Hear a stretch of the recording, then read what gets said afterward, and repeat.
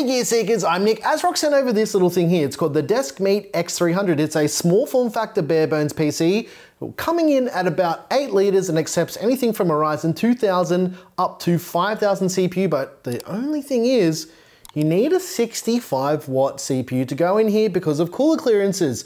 So what we're gonna do today is obviously we're gonna do a build. I'm gonna test a few things in this, but first we need to go and get a 65 watt Ryzen chip because I don't have one. So let's go shopping.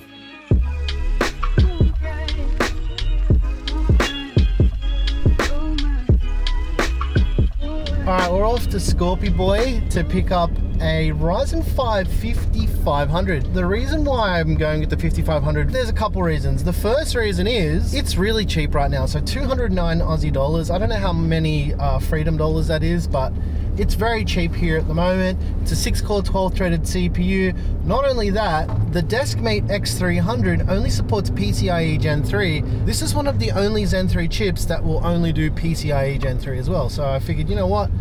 What's the point in getting a chip that doesn't support it? And this is going to be a good CPU if we decide to do some more budget-focused content in the near future. Let's pick up the CPU that we ordered. Can I get a CPU? I got the CPU. Ryzen 5 5500. There you go, Claire. You want it? Here's the present. Thank you.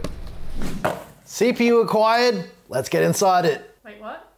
The computer. Oh. What are you being rude for? In the box, there's a bunch of screws to get yourself up and running. This is to mount the power supply, any additional drives. There's also some rubber feet if you wanted to tip the DeskMeet on its side because you can mount it like that if you like. There's also some SATA or SATA cables for your 2.5-inch SSDs or your spinning rush drives. These are very short, and the reason basically is because it's a small chassis, so they don't need to be very long, and they only mount in a certain place, which we'll look at in a sec. And lastly, the power cable, which is a US power cable, so I can't use this one, so it doesn't really matter. Getting inside the DeskMeet is really easy. There's only a single screw on the bottom of the case, and just remove that screw. And then what you do is you basically just grab the back and you can slide the whole internals of the DeskMeet out. You'll also notice there is a power supply that is in here that's not installed, but it is floating inside some watermelon. Spoiler alert, it's not watermelon at all. It does look like watermelon.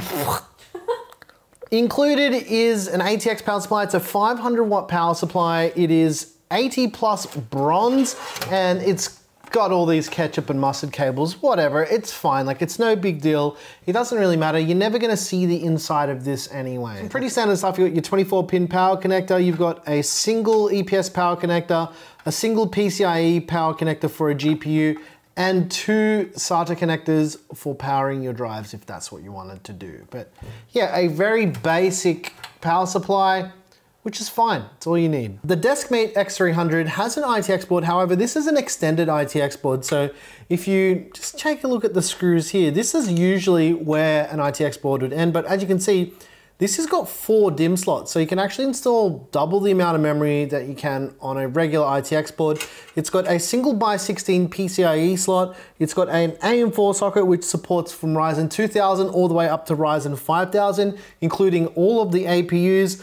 There's also an M.2 slot, which is PCIe Gen 3. That's the same as the PCIe slot as well. And also another M.2 Wi-Fi slot, which you can put a Wi-Fi adapter in. It does have provisions on the case itself for allowing you to install those antennas, but we're not gonna be doing that in this video, unfortunately, which is fine, like it's no big deal. You'll notice the AM4 socket also has standard cooler mounting for any type of AM4 cooler, but be aware, you do have a maximum cooler height that cannot be over 54 millimeters, otherwise the power supply is not gonna fit.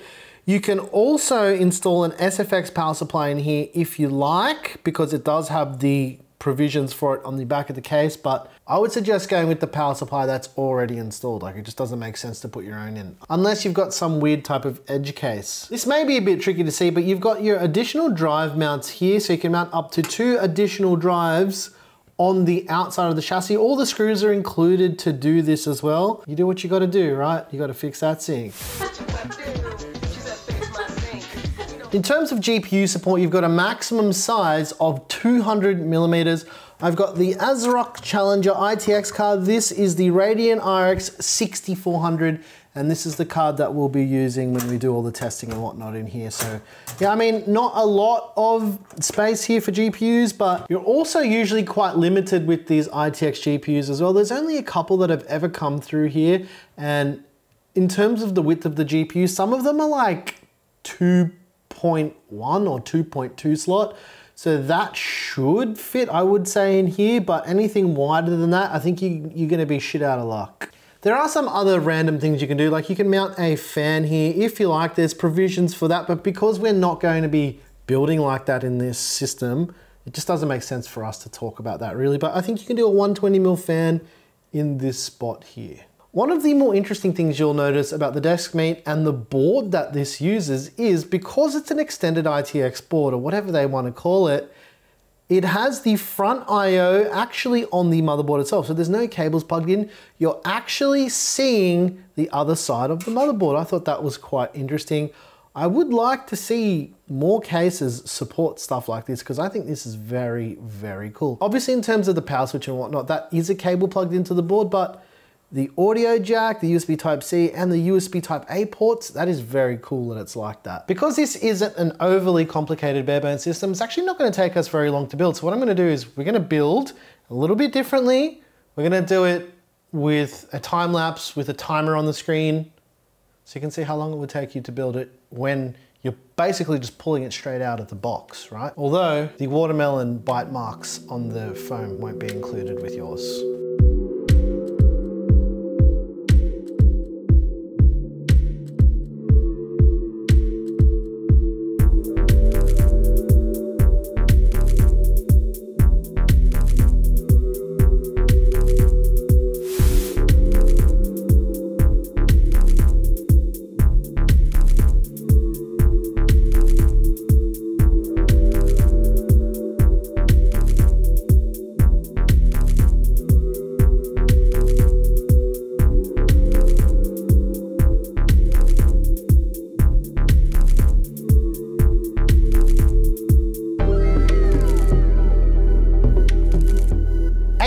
And 1 second to build in the DeskMeet. Pretty impressive, right? And that's with me having like all the parts laid out.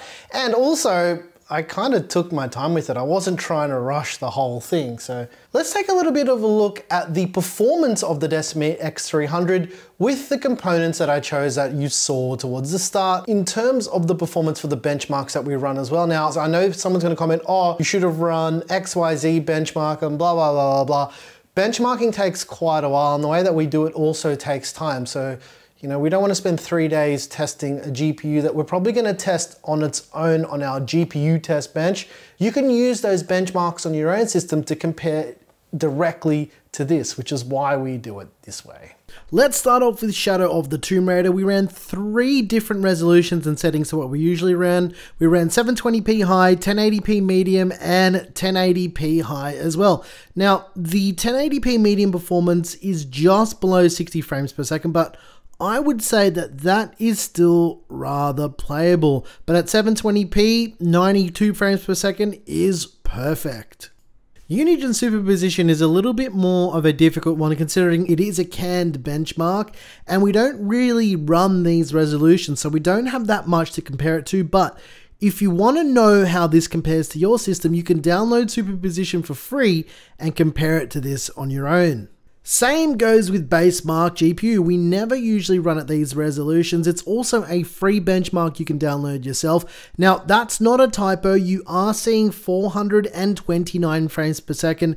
This is just the way that BaseMark works with different types of resolutions and different texture quality. So you can get quite a wide range of results with BaseMark. It's actually a good way of doing it because it shows a lot of weaknesses with some GPUs. Our 1 hour stress test in IDA 64, the temperatures here aren't actually too bad. I thought they were quite good considering the odd layout with the power supply on top of the CPU fan. I thought that might actually introduce some problems, but we didn't see it really affecting thermals too much. Now, a quick mention about the acoustics of this system. Now, what I did here, you'll notice that there are some max fan RPM tests as well. That's me turning everything up to 100% in the BIOS. With that, the fan is audible. However, when it's set to auto, the system is dead silent. Commenting on acoustic observations are far more useful than me just spitting out some decibel number that probably won't make sense to you anyway. One thing that actually stood out to me is the thermal performance of the DeskMeet X300, because when you look at it, you're like, hey, you need to install the PSU a certain way with the fan of the PSU basically facing the intake for the CPU fan, and actually the thermal performance isn't too bad as well. It's funny because usually a product like the DeskMeet X300 would be a bit underwhelming, but it's an 8-liter small form factor system that allows you to install a 200mm GPU. Not only that, it's a small form factor system with 4 DIMM slots. Think about it, an 8-liter system that can do 128 gigs of RAM. You could put a much more powerful CPU in here with a much better cooler than the factory cooler. You could then go an SFX power supply and have a super powerful system in an 8-liter chassis. Now, the 6400 is an okay GPU, but we've used GPUs that we've shown on the channel, like a 3060 Ti that would fit in here. So you could build an absolute beast of a PC if you really, really wanted to. Now, what I think I want to do, not in this video, but at another time if you guys are interested, is whack a much more powerful CPU, even though they recommend a 65-watt chip and a much beefier cooler and an SFX power supply, and actually put that to the test. Let us know if that's something you guys want to see, because it's something that I want to do, and if you guys really want it, we'll make it happen. The biggest elephant in the room is the price. Now, they announced this back in, I think it was January this year. I've started to see people get their hands on them now, like YouTubers only. I don't know what the price is, and I don't know anything about the availability of the X300. Now, I don't think it's gonna be too expensive, because basically all you're buying is a case, a power supply, and a motherboard. You've got to bring your own CPU, RAM, and all that stuff to the table if this is something you want to use. Now, there's a couple use cases where this could be really cool other than for gaming. And this could be potentially a really cool, really small and compact virtualization host. With an 8-core APU and integrated graphics with 128 gigs of RAM, this thing could be an awesome little host for your home lab. But let us know what you think of the ASRock DeskMeet X300. If you like videos like this, make sure you hit that subscribe button down below. In fact, here's something we want to try, right? Here's what we're going to do. We want to see videos of you guys watching Gear Seekers videos, and we'll put those videos in our video of you watching us, so you can give yourself a shout out, right? Isn't that cool? Anyway, ring the bell if you want to see videos like this for notifications. YouTube is really broken, guys. You need to use the notification system if you want to see our content. And if you like the music you heard here, I make all the music. It's available by clicking that join button down below. Once again, thank you so very much for watching. I'm your Nick boy with Seekers of the Gear. You peek, we seek. And what do you guys think about the new studio setup? I didn't even mention anything on anywhere, except by the time you watch this video, I would have probably tweeted about it, but we removed most of the storage in the studio. We just got a couple shelves now because we needed more space. And I think this looks awesome. I love it. What do you reckon, Claire? It's great. It's great. I mean, we would have Claire mic'd up, but our new Rode mics also died too. Yeah. Here's what it's like to catch someone doing the wrong thing in 4K as well. It's my best mate, he lives next door. Where have you been? You look guilty. Caught in 4K. What's that?